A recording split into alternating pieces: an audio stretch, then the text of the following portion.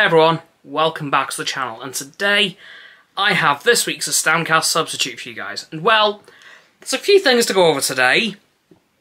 One, namely, the Japanese Grand Prix, because no, I didn't live stream it, as you guys know, but I did watch the race on a replay, because I did miss it. I slept straight through it, actually. So what happened? Well, frankly, it was pretty much back to business as usual. Max Verstappen won the race in fairly commanding style, thus winning Red Bull the Constructors' Championship once again, but not the drivers. That will actually happen in Qatar, should Max win again, although I'm not sure of the points permutations needed for that to take place. I'll probably discuss that next week. Well, later on this week, I should say. Now, there was, of course, a very interesting scenario surrounding his teammate Sergio Perez. Well, he had quite a few crashes throughout the race, eventually leading to him retiring from the race. However, post-retirement from the race, he was given a 5-second penalty, so then Red Bull requested the FIA to put him back into the race just to serve the penalty, then retire him again. And it was granted. So Sergio Perez literally went out for 2 laps, served his penalty, and retired again. It was very, very, very strange. I don't know if that was in the rulebook ever. I don't even know if that's been a thing that's happened before. I've got no clue. If anything like that has happened before, please let me know, because I was very confused. But of course, Checo Perez wasn't the only retirement from this race.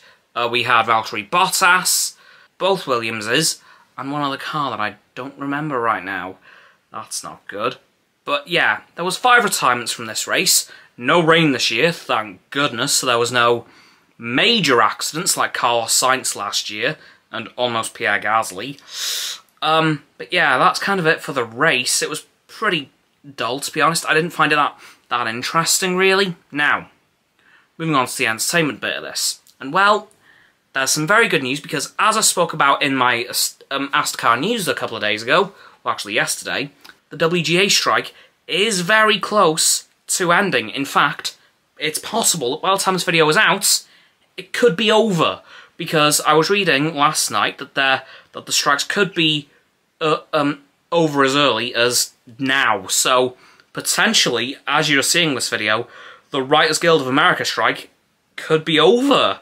Maybe give that a Google, because I don't know yet at the point of recording, but it could be over. Now, of course, that does still leave the Screen Actors Guild strike. That is still ongoing. However, I've got a feeling that now the Writers Guild strike is over, the AMPT people will probably shift focus over to the Screen Actors Guild to try and get that strike over and done with. So, hopefully this could all be over soon, but I'll keep you guys updated.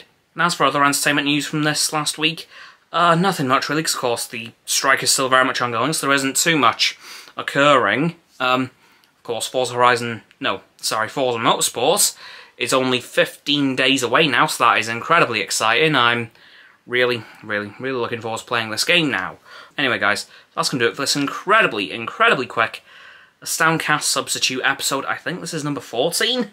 I think. I might be wrong. Might be 15. Can't remember.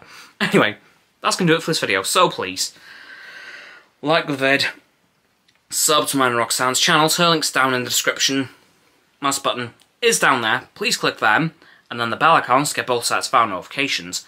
Comment as well, because why the hell not, and let me know what you think of what I've talked about this week, what you thought of the F1 race. Do you think the Screen Actors Guild strike will be over soon, and is the Writers Guild strike over? Please let me know, because again, this is past Cameron, so I don't know yet. And of course, let me know if you're really, really, really looking forward to playing Forza Motorsport, as I am.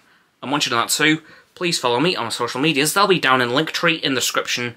Below that's going to be Roxanne's website. And lastly, please do share this video with all of your friends so they can join the infinite loop of liking, subscribing, commenting, following, and sharing, and around and around and around that loop. And I'll see you guys tomorrow with another video. Goodbye!